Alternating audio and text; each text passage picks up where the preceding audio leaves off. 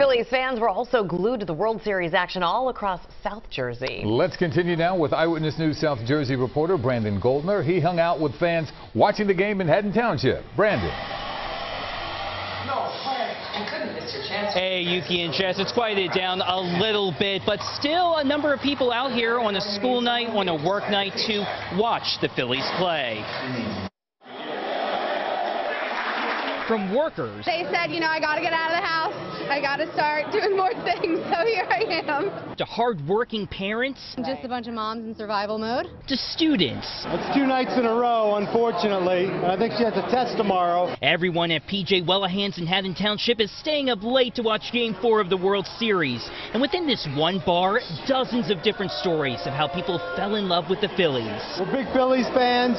The atmosphere is electric in town. Jeff Coker's daughter Smythe was 4 months old when the Phillies won their last World Series. So we're hoping to do it again. Obviously, she's a little older, so maybe this time she can enjoy it for herself. Lou Cicetti and Diana Vidro went to last night's game in person, and they didn't want to watch tonight's game at home. I've been coming here since day one. If I'm out in the park, I'm here. Yeah.